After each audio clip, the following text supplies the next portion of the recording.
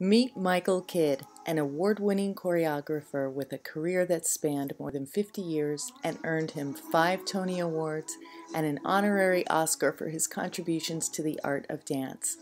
Kidd may be best known for his high energy and athletic and even comedic choreography that borrowed from ballet, modern and social dance, and acrobatics.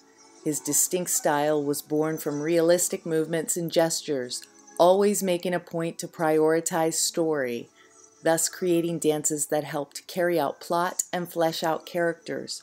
Michael Kidd came to be known for the integral musical because of just how essential his dance movements were to moving the story forward. Celebration of the dance. You do fussy, fussy, fussy. You do Martha Graham, Martha Graham, Martha Graham. Or Twyla, Twyla, Twyla. Or Michael Kidd, Michael Kidd, Michael Kidd, Michael Kidd. Or Madonna, Madonna, Madonna. But you keep it all inside. So who is this master of the arts and pop culture reference? Michael Kidd was born Milton Greenwald in New York City on August 12, 1915, to Russian immigrants.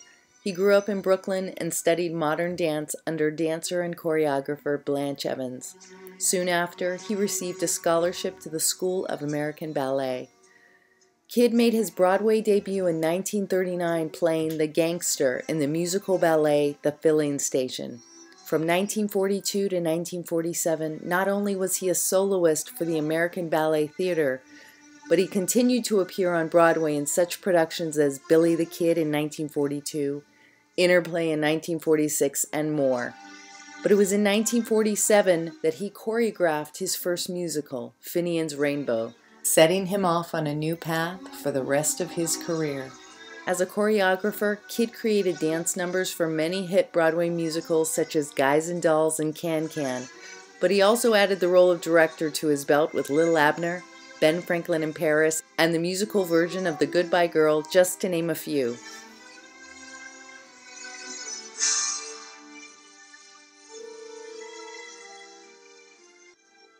So what is the integral musical, and how did Michael Kidd's style change the way Broadway and Hollywood told stories? Integral or integrated musical means that the musical number isn't just a performance for the audience, but rather it is used to push the narrative forward. Let's take a look at a clip of one of Michael Kidd's most famous routines in 7 Brides for 7 Brothers. The brothers want to win the hearts of the women, but they'll have to take on their rivals first. All they have is their environment and dance.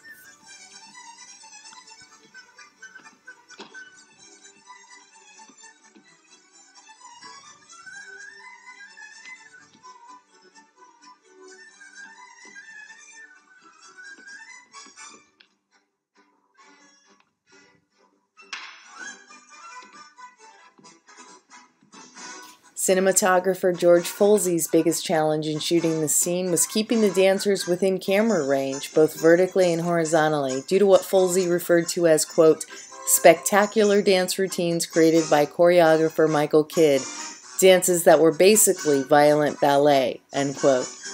Folsey managed to keep the dancers in frame by shooting from a very high angle or at ground level, especially when capturing the high leaps and acrobatics of the dancers.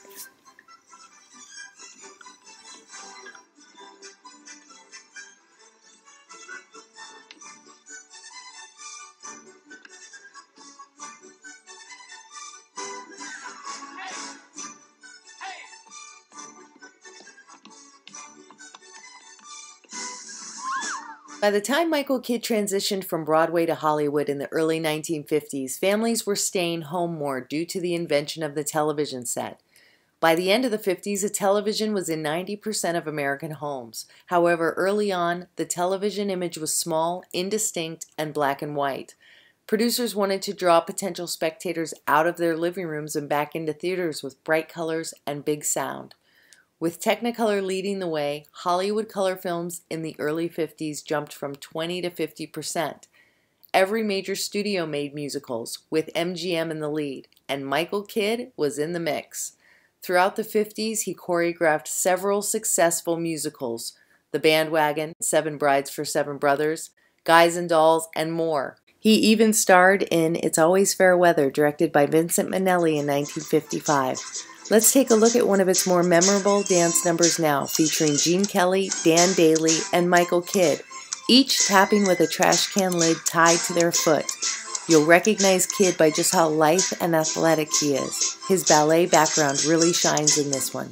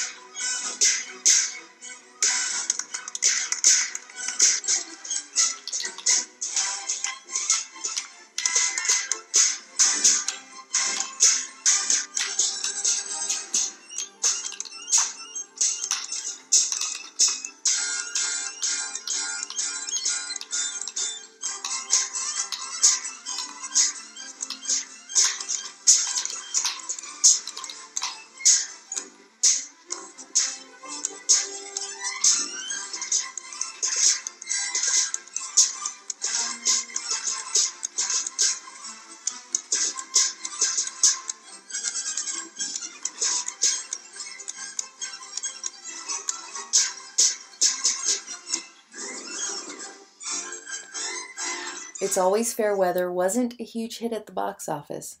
It had an emotional complexity and some say a cynicism that was different from most movie musicals of the time.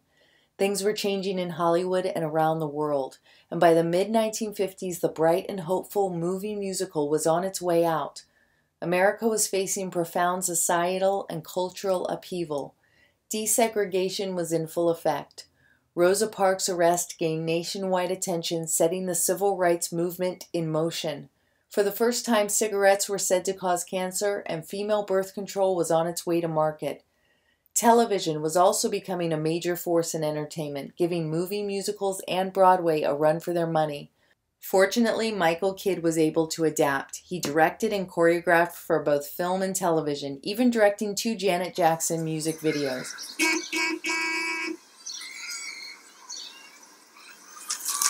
Even decades later, you could still see Kidd's signature style of meaningful movement. Callaway.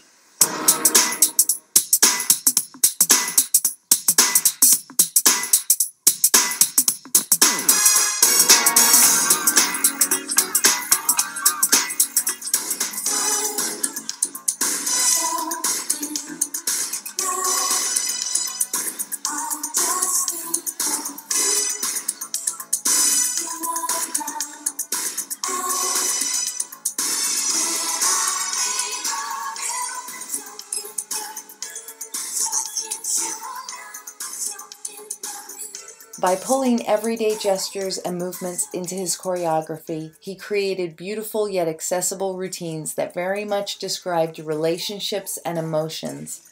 His highly characterized walks and shuffles captured the time, the place, and most specifically the person.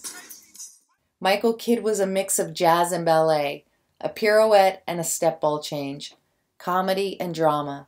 Julie Andrews said it best when she awarded him with an honorary Oscar in 1997. Michael Kidd had an inspired gift for expressing emotion through motion. Perhaps this award signifies an awareness that we have been missing something, namely the vitality and the joy of living that movie musicals can express in song and dance. I thank the Academy for this tribute.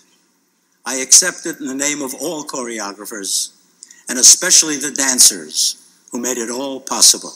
We feel honored. Thank you.